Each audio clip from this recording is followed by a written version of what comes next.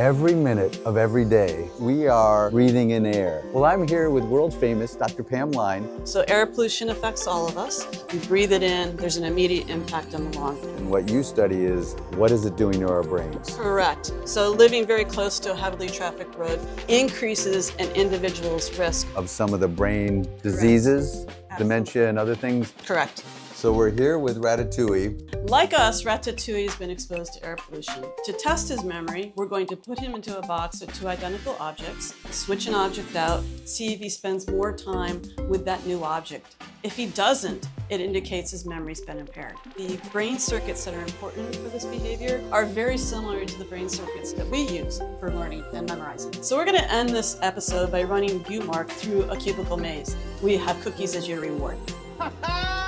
Score!